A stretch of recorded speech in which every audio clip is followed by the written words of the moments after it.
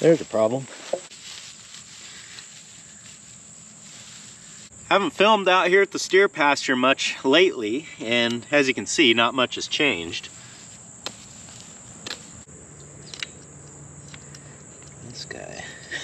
This pipe feels like it wants to break, not cut. Yep. How did I know? But it's a pretty clean break, so we'll manage.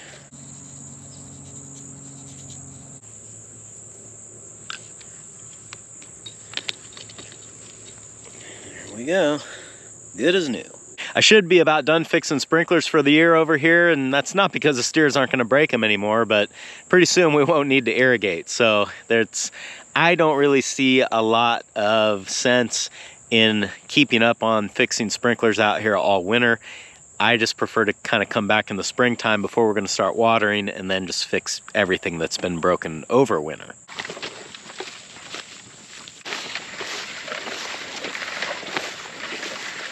There is still a lot of feed out here. I'm hopeful that I don't have to start feeding these guys hay until maybe sometime in December. That would be good. I think that's it for sprinklers. Let's see if we can find these steers. I feel like they're down here somewhere. I think I see one.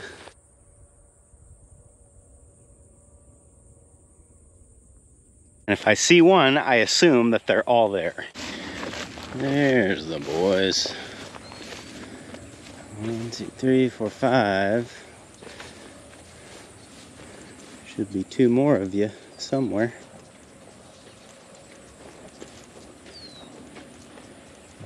There's 6. Should be 1 more of you somewhere. He must be back in the brush somewhere. 1, 2, 3, 4, 5. Oh yeah, 6, 7. To look at this group of steers, it's kind of like not much is going on, but I'll sort of give you some insight into, just by the fact of them standing here doing nothing, they're actually telling me a lot. It's about 10 o'clock right now, so we'll call it mid-morning, and they are not out grazing. They're all just lounging here in the shade, just relaxing, taking it easy. What that tells me is that they're getting plenty to eat. If they were hungry, they'd be out looking for food right now, but they're not doing that at all. You'll also notice that all of the steers are together. There's not one way off by itself, which usually indicates a problem. They're all sticking tight together as you would expect them to do, so that tells me that nobody is lame or feeling bad or, you know, sick in any other kind of way.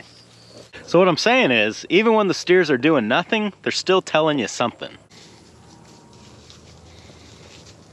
We've had a few little storms here in the recent past, and I can see that the winter grasses are starting to wake up out here. In fact, here's a good example of that. You can pretty clearly see this defined line where the grass is really tall, and then just here to the right, it's very short, but it is green.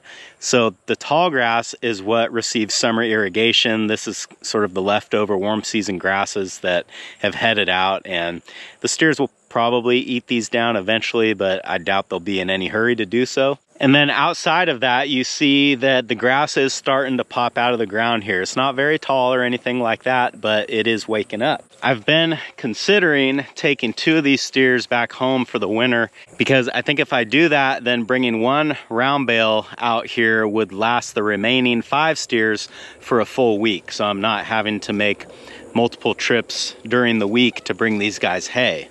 But I think we're still a fair ways out from feeding hay, and there's still a lot of leftover summer feed here, and a lot of good stuff too. I'm seeing a lot of clover, which is going to be their primary protein source, and I mean, they've got plenty of roughage out here to sort of fill in the rest of the gaps. So I think we're still good here for a little while, but changes will be coming. Everything looks good here, so I think we can move on to the next thing today. It is approaching the time of year where I just have more things to do than hours in the day. So today we're just gonna start checking things off the list best we can.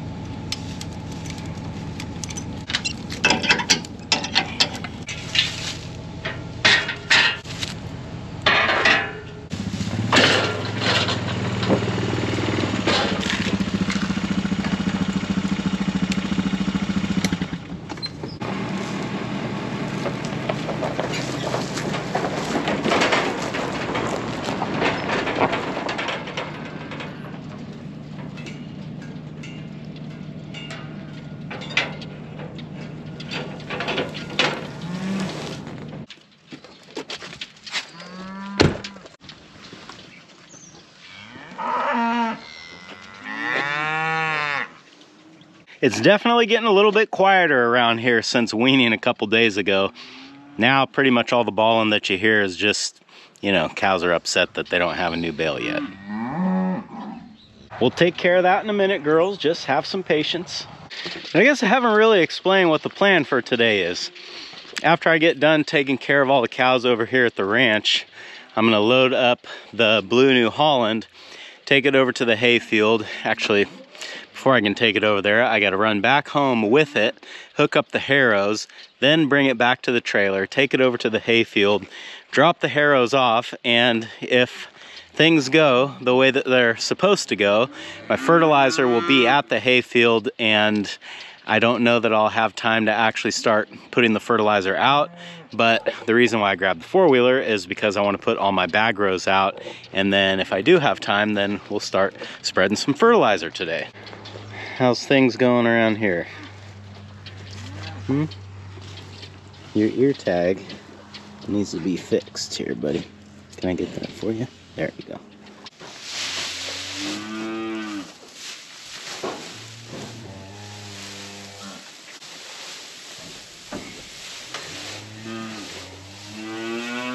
There we go.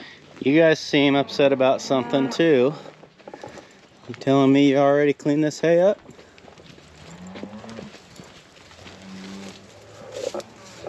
Well, you already cleaned up as much as you can reach.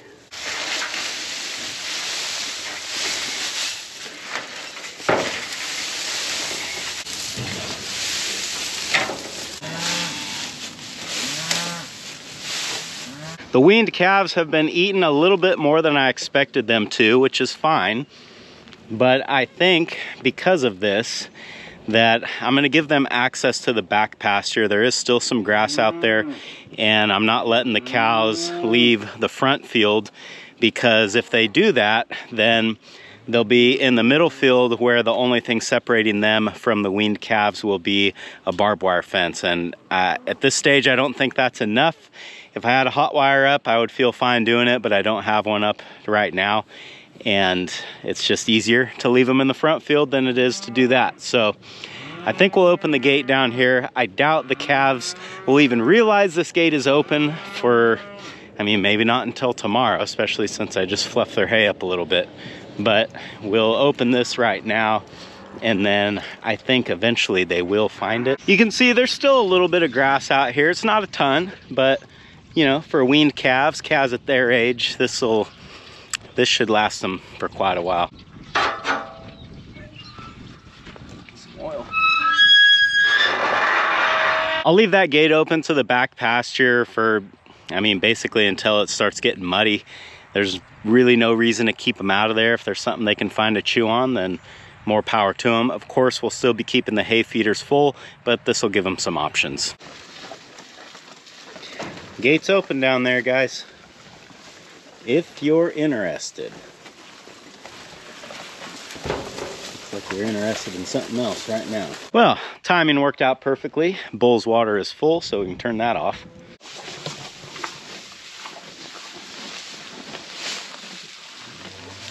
Okay, all the bulls, calves are taken care of. Last group that we got to worry about is the cows here. I am not rolling the round bales out in the pasture for them at the moment. That is the way that I prefer to do things, because I think that's just a better way to feed them. It's easier access for everybody to get in there and eat with like a three-way hay with oats and ryegrass and that sort of thing. You get some good planting action out there when you do that. So like wherever you feed bales, that stuff will start sprouting in the springtime. I haven't really noticed that with the triticale because it's kind of slow to get going anyway. So I'm not really too worried about doing it for that reason. But the reason that I'm feeding them in the corral, I'm just dropping a bale and letting them have at it, is because I can't lock them out of the pasture to give myself an opportunity to roll the bale out.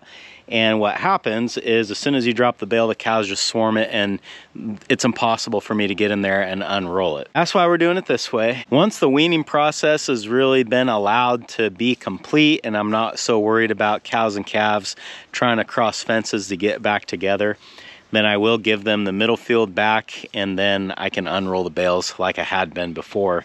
But until that time comes, we just got to do it this way. And if you're wondering, why not just drop the bale here in the feeder? The reason for that is that we've got, I think, 19 slots here, and there are 37 cows in the pen. So I feel like personally that's just asking for trouble, because they are going to be fighting each other so hard to get in and out of here.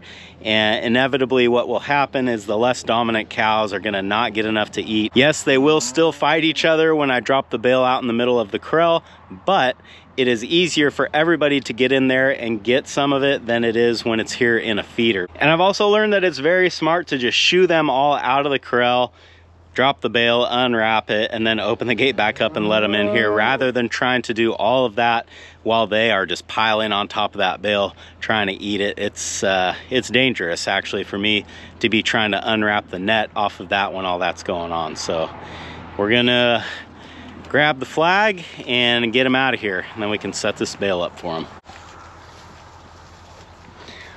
See that? I haven't even pushed on them and they're starting to walk out of here already. I think they know the deal.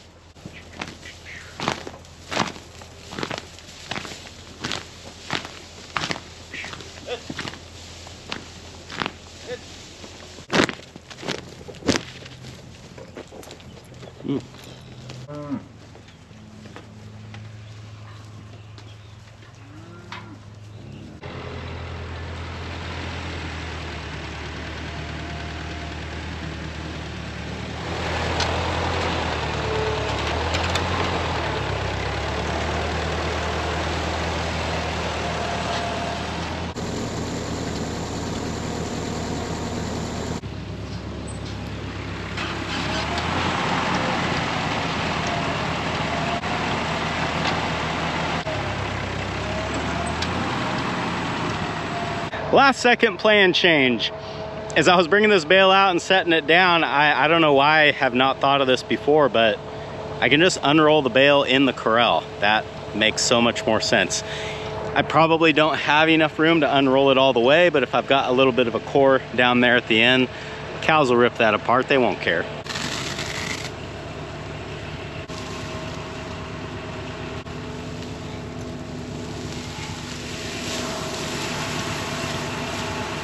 So tomorrow, if I'm really smart, I'll set that bale down on top of the hill and roll it down the hill.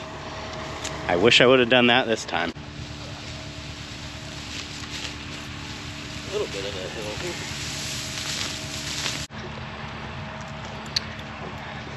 That's as far as I'm going to go with it, because I don't want it getting real close to that fence.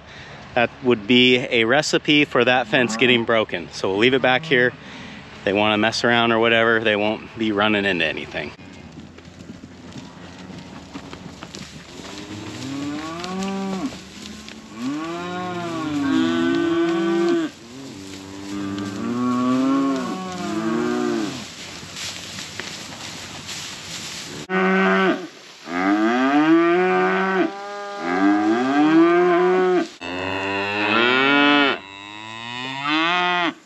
This is what cracks me up about weaning calves. On the first day that you separate them, the calves don't care, the mothers are very upset, and then about the last day of balling, it's mostly the calves that are upset, and the mothers now don't really care. I'm gonna say rolling the bale out like this is definitely the way to go. Everybody's got access to hay, nobody is fighting. That's not the case when I just drop the bale and walk away from it. Okay, moving on. Still got a lot to do today. I'm off to get harrows.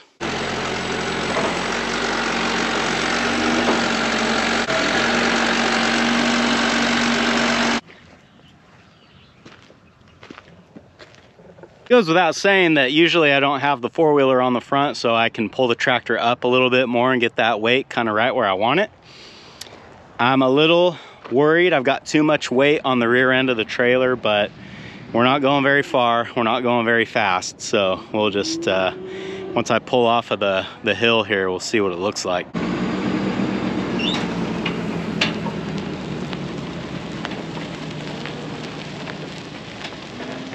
Certainly looking a little rear end heavy, so we'll take her easy. Well, we made it over here, and good news, fertilizer and seed is here ready to go. So now everything's up to me. I'm not waiting on anybody else to do anything, which I guess is good.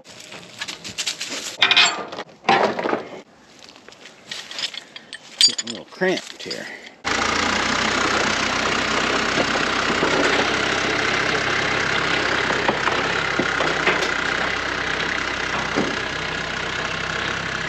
The next thing that I'll need to do with the harrows is to cover the seed. So when I do that, I hook the ring roller up to it, and then the harrows kind of fluff the ground and put dirt on top of the seed, and then the ring roller will just kind of like, I don't want to say pack the ground, but it'll firm things up, and just, you know, one more pass with the ring roller makes things a little bit smoother as well. So I'm gonna just go ahead and hook the ring roller up right now so I can get it out of the field. But then when I am ready to cover seed, it'll be hooked up and ready to go.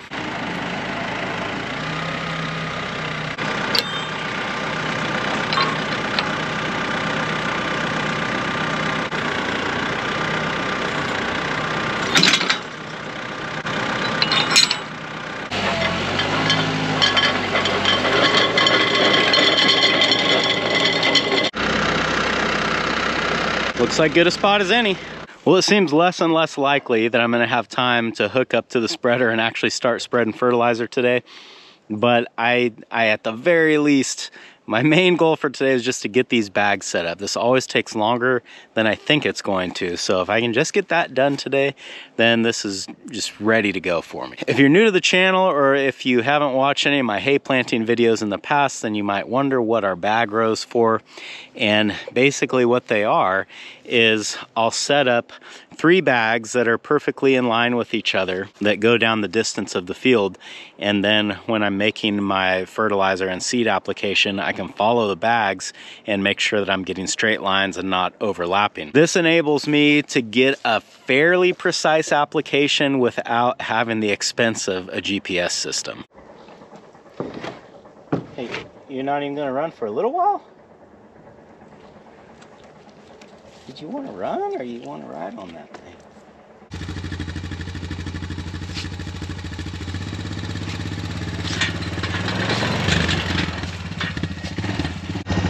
Ready? Let's go.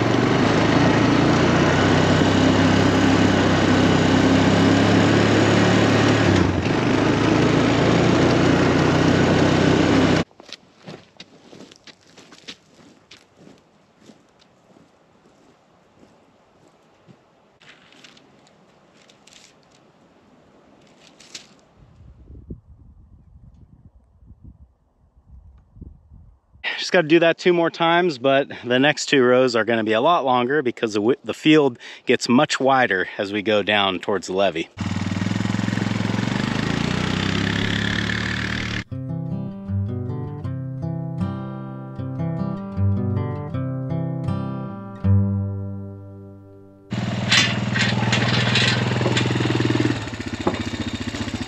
So we've got 3 rows of bags going across the field, and of the bags in those 3 rows, 3 of them will line up going down long ways. While I'm driving up and down the field, as long as I keep those bags in line with each other, then I know that I'm going straight, and I also know that I'm not severely overlapping or underlapping my last pass. If that still doesn't make any sense, then just think of the bags as reference points. And that way, while I'm out there driving with really nothing to gauge where I'm at, now I've got the bags, and that's what they're for. Something I get asked a lot is what kind of hay is it that I plant, and this year I'm actually doing 2 different types. Half of the field is going to be triticale. That's going to be this slightly larger half, and the reason for that is that I've got a problem with wild oats in this field, and if I plant triticale, then it allows me to use some fancy herbicides that will help me spray out that wild oat problem and get rid of it. This other stack of seed here, this is called 3-way or 3 grain, and what it is oats, barley, and wheat. And I'll be putting this on the smaller half of the field because I think I've pretty well got my grass weed issues cleared up over there. I've got some broadleaf problems, but with the 3-way planted, I can still take care of broadleaf.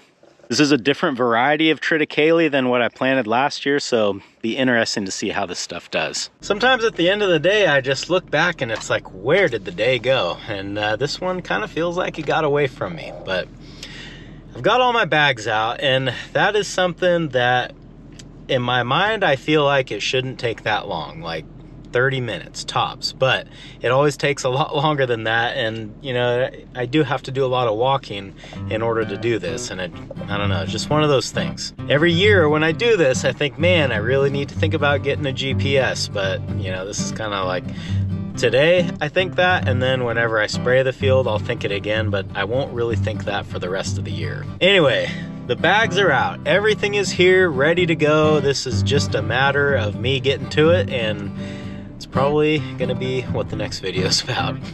Thanks for hanging out with me today, guys, and I hope I'll see you again on Farmer Tyler Ranch.